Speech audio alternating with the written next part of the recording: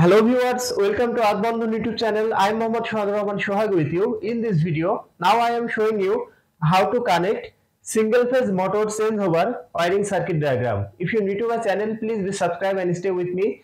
Press the bell icon for more my video. If you already subscribed, thank you so much. So viewers, let's start. Electric pole,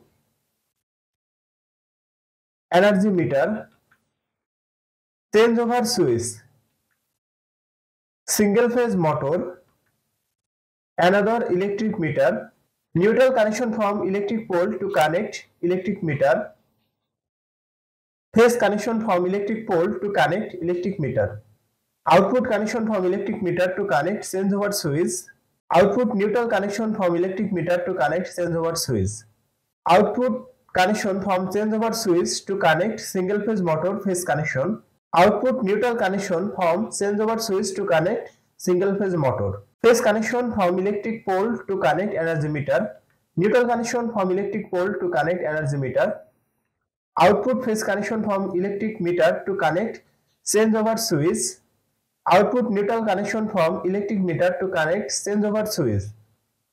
Now this circuit is ready for use. So viewers, that's my video. If you like my video, please like and share my video to your friend. Share my video to your all social media. Thanks for watching my video and thanks for being with me. Thank you so much.